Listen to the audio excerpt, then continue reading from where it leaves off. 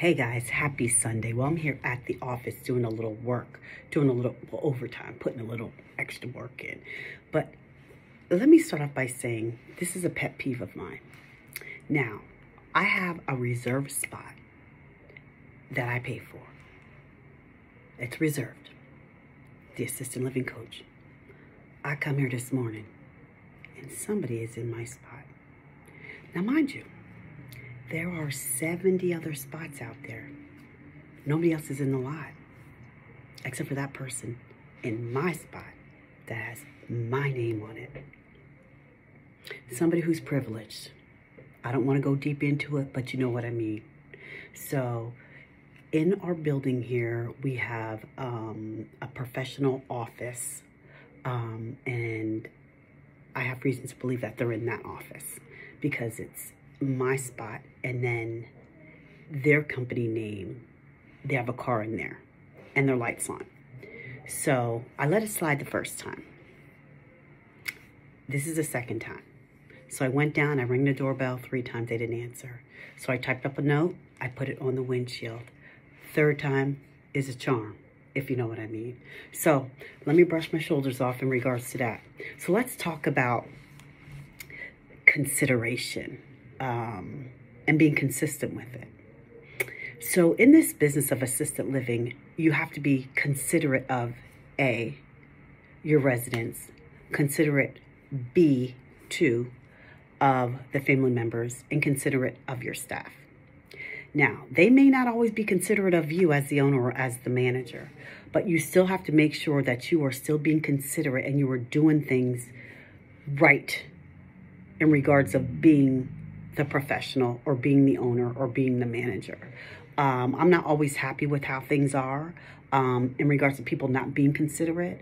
Sometimes I feel as though with staff, and this is the hardest part about the business, staff not being considerate, meaning if they don't feel like you're coming or if you're going to visit, the house may not be how you would normally expect it. Not saying that it's in an uproar or it's in a disarray, but I am very particular about the way I like my house to look. Okay, you should be able to eat off the floors at all times. The beds, I like to make them specifically to my eye. Make sure when you pull up the bedspread, you fold it down, prop the 2 pillows, and then put the accent pillows. That's how I like my beds made. I don't think that's too hard. Also, my accent chairs. The only thing that should be on my accent chairs are what? The accent pillow.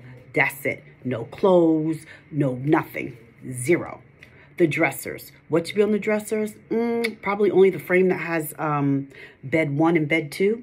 Other than that, and the lamp. Other than that, nothing else on the dresser, or the nightstand, I should say. The dresser, TV. That's it.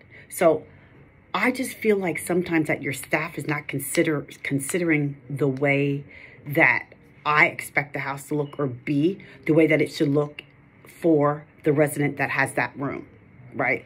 I expect my staff to keep the room how they would keep their own bedroom.